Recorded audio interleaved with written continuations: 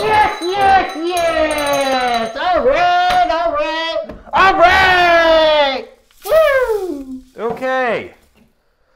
Welcome to Fantasy Sports Addicts Anonymous. My name is Tom. Hi, Tom. I'm a fantasy sports addict. My name is Ryan. A little loud there, Ryan. And I, too, am a fantasy sports addict. Okay. Sorry if I'm loud, I'm just... Excited! Woo! Apparently. Okay. Today, all right, let's back it up for 1 second. You may have seen our all prospect, not all prospects, our all Sleeper team? Yeah, excuse me. We've got so many videos going, it's crazy. All sleeper team video. Okay, all sleepers. Hopefully you've checked that out. We're going to have more as the season goes on. Obviously, this is very early season. But the one thing we will not back down on is our list of players we consider to be busts. Bust? Like, busts. What actually qualifies them as a bust? Like, what is a bust? Well, it's a statue, and I'm kidding. Come on. All right. A bust. I like those busts. I don't like these busts. Different busts. All right. These are players that you don't want on your teams for varying reasons, okay? It could be because you've been burned by them in past, either by injury or just underperformance. They're also players that just rank too high. Like you're paying for like career years, and like the odds of you getting that value out of them, we don't think you're going to get them. Now the other option here is somebody who's transferred to a new team perhaps, and it's just not conducive to success or fantasy success. Or they're just old and not going to, you're paying for past performances, but they need to retire or something. And you don't want to draft them. All right, so these are players picked in like the first 10 rounds or so.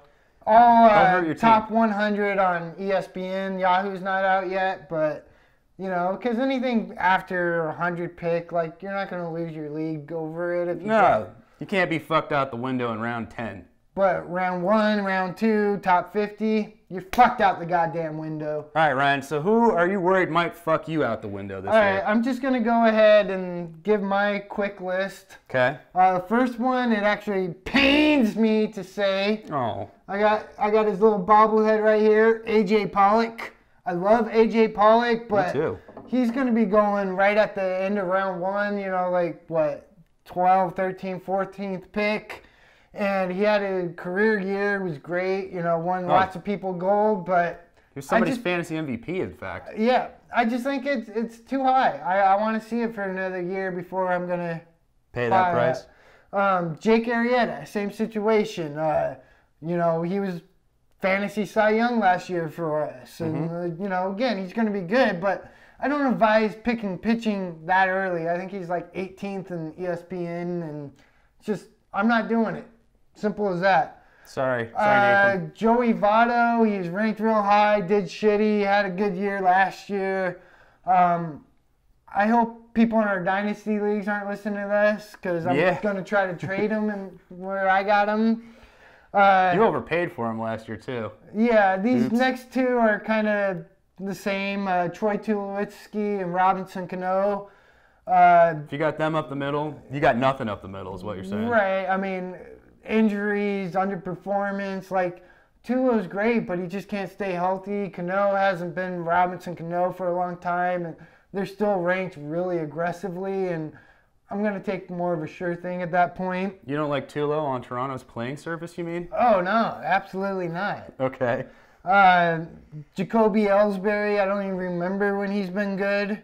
Yeah. And I don't see him coming back and doing good.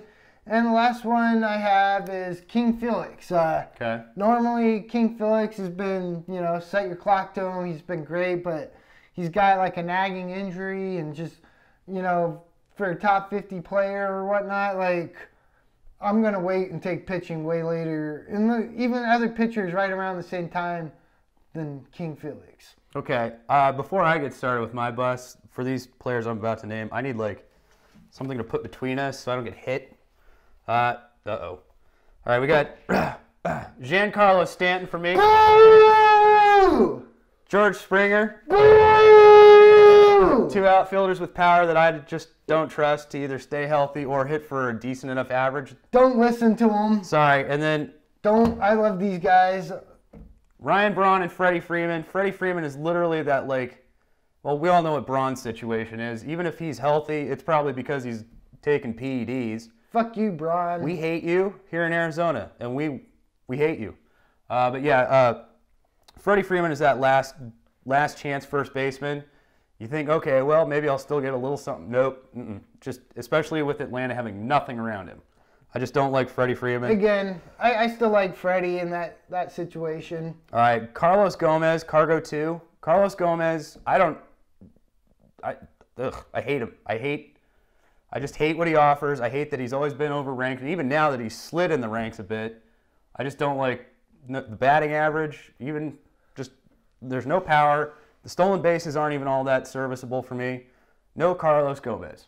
Okay, I mean, Cargo 2, like, I kind of like him in Houston. I like Houston. I doubt I'm going to be taking him. He didn't do anything last year.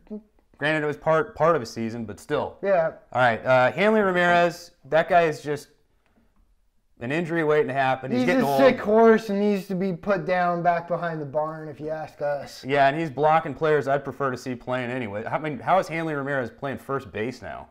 Whatever. It's just because they have nowhere else to put him because he can't play anywhere else. So no Hanley Ramirez for you, hopefully. This next guy is the only pitcher I've got in my list, but Cole Hamels, again, he's getting not too old, but just Cole Hamels in Texas, I'm not buying it. So I can agree with that. I mean, he's still ranked too high, and just these are players I'm not trusting. You're not trusting. Probably you shouldn't trust either. Just a bit of advice on our end. Don't listen to Tom. Don't listen to Ryan. AJ Pollock's the man. That's all. And I didn't get all defensive. Giancarlo Stanton. I'm sorry. George Springer. Those are my dogs. Yeah, your dogs that are always sick. They're getting rabies. Put them down. All right, fine. Tell us what you think. Do you disagree with any of these names, or do you agree? Let us know. Hopefully, we can help you steer clear from disaster on draft day. If you have other busts, let us know. Yeah, chime in. We'll see if we can add them into the next video or something. But in the meantime, fantasy gods! Fantasy gods! Please grant me the serenity to set my ideal lineup, courage to add drop aggressively, especially drop these guys, and the wisdom to trade away busted players. Amen. Amen. Okay. Check out our website, fantasysportsaddicts.com. Hit us up on Twitter at letter F, letter S, the word double, letter A, at FSAA.